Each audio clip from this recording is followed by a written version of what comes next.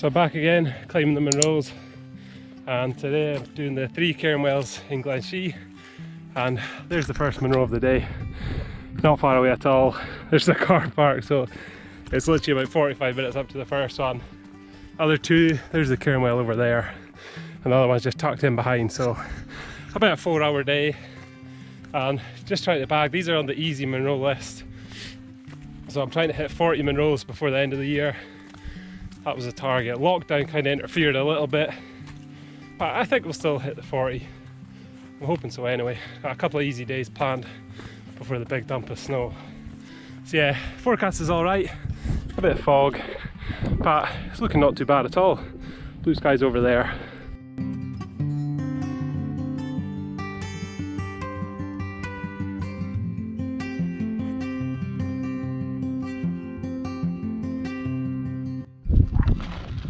There it is, my 25th Munro, 25 minutes after leaving the van. It feels like cheating, but a Munro's a Munro, I suppose.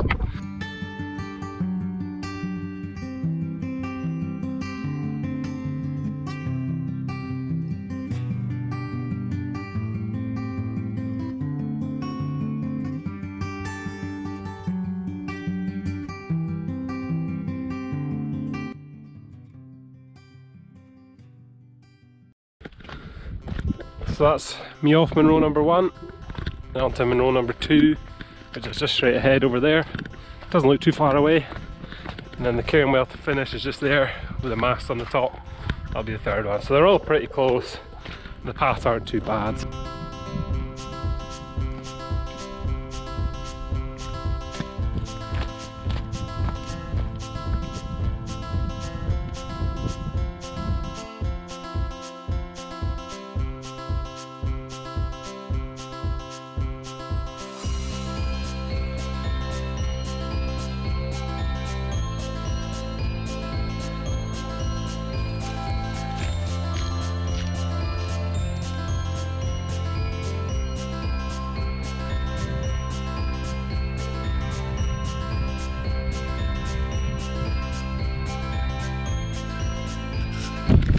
Oh, how the Scottish weather can change.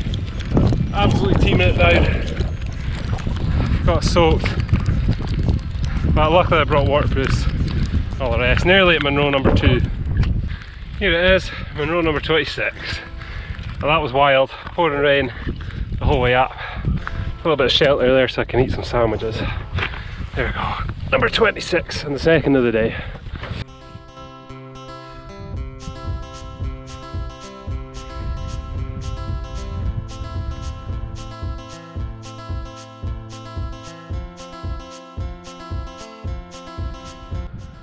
So not much to see from Munro number 2. Just about at the Cairnwell, the third Munro and last Munro of the day. And it's been sleeting, hailstones, drizzle and heavy rain. So not too much fun from over there. But I'm almost at number 3.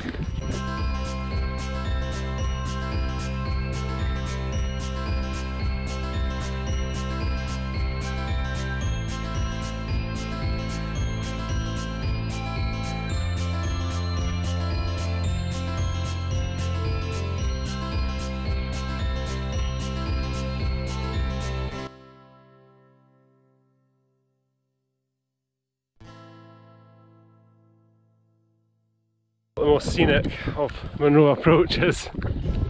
At least there's somewhere to sit for 5 minutes if it was dry. It's got to be Scotland's ugliest Munro, the Cairnwell.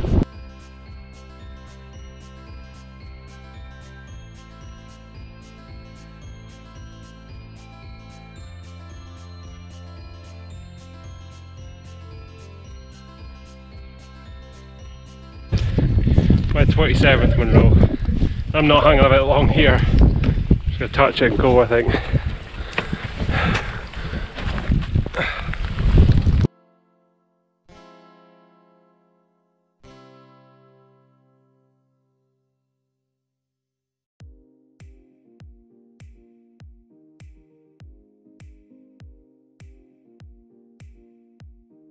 So just on the way back down, and the route says to go back on that path and join it and go all the way around and back down to the hut in the middle there. But I think it's going to be quicker going straight down the steep slopes just next to the chairlift, and we're just going to aim for the buildings at the bottom. It doesn't look too steep and I think it'll be a lot quicker.